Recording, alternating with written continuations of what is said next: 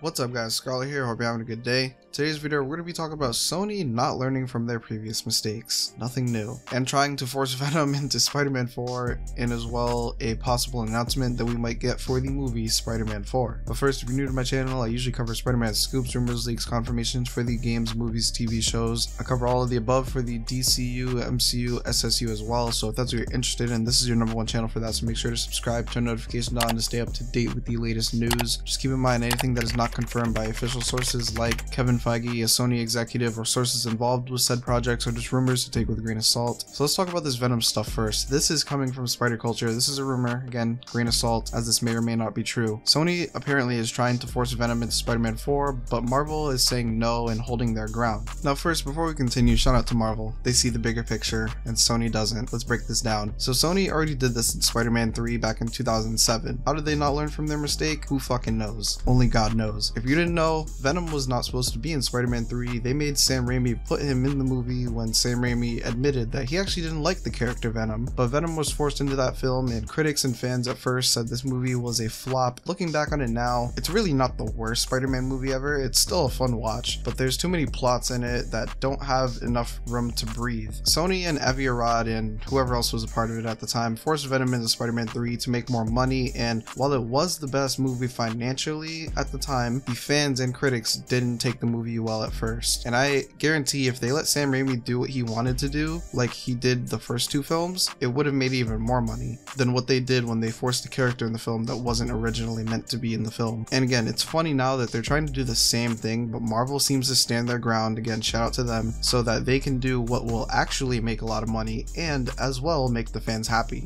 Best of both worlds. Pretty unheard of when it comes to Sony. But by waiting for Secret Wars so that Peter can get the symbiote in that event, because that's what happened in the comics, and it would honestly be such a huge missed opportunity for them to not wait until Secret Wars for the symbiote storyline to begin. And it's actually funny, I ran a poll a little bit ago asking some of you guys actually where you wanted to see the symbiote storyline begin, and some did actually say Spider-Man 4 or 5 and not Secret Wars. I'm pretty sure most people picked Secret Wars because those people read the comics, and I'm assuming at least the people who didn't pick Secret Wars haven't read the comics, but I mean, I don't know, you know, and like, I'm not discriminating against anybody who didn't pick Secret Wars. If you didn't choose Secret Wars, that's fine, you can have your opinion and I respect it, but I don't see why you may have chose any other project for it to happen in, you know what I mean? Like, I don't understand why you didn't pick Secret Wars, unless, again, like I said, you maybe didn't read the comics, and you know, if that applies to you, that's fine. But Marvel definitely does not want to put Venom in Spider-Man 4. They're likely waiting for Venom for like Spider-Man 5 or 6 after Secret Wars, which I think is the best idea. Just think about it. Peter goes through Spider-Man 4, grounded personal story type of film, good story, hopefully all of that stuff. Then Secret Wars comes, he gets the symbiote, so that's something that they don't have to establish as much in Spider-Man 5 or 6, let's say. Probably Spider-Man 5 though. And let's face it, most people are gonna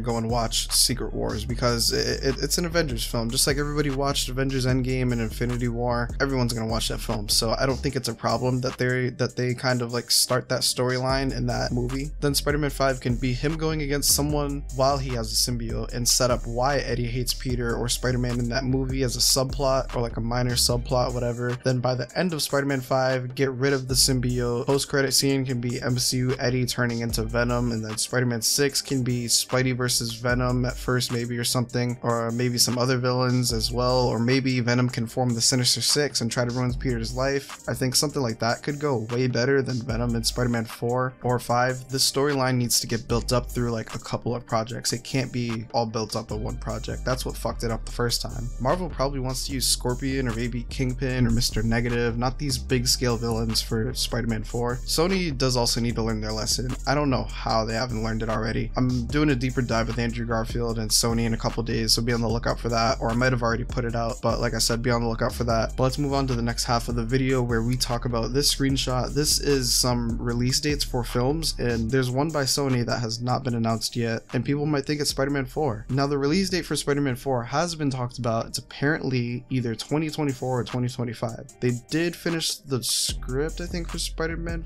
4. No, they finished the story, but they need to make the script, I think. But as well, Tom Holland was reportedly recently at a stunt studio doing who knows what, but he also as well reportedly signed his new contract to play Spider-Man as well. Now, on the other hand, this could be Madam Web or Venom 3 possibly, but Venom usually comes out in October, so this July date doesn't make sense for Venom, so I feel like that's eliminated off the list of possible choices for what this movie could be. The way that I'm looking at it, at least like unless I'm reading it wrong, is it does say Sony Marvel Universe movie. I don't know if that means like untitled Sony owned movie set in the Marvel Universe. That's how I'm reading it, at least, or if it means like Sony's Marvel Spider-Man universe with like Venom, Morbius, etc. Context is what really matters here, and what can help us determine what film this date is for, because if it's in the MCU, it's obviously Spider-Man, and if it isn't in the MCU, then it's kind of a guessing game.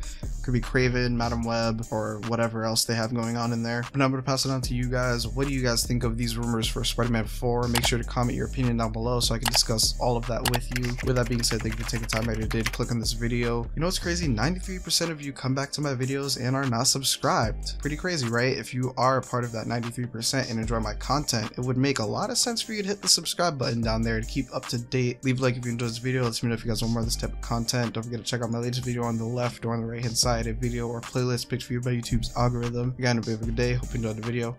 Until next time.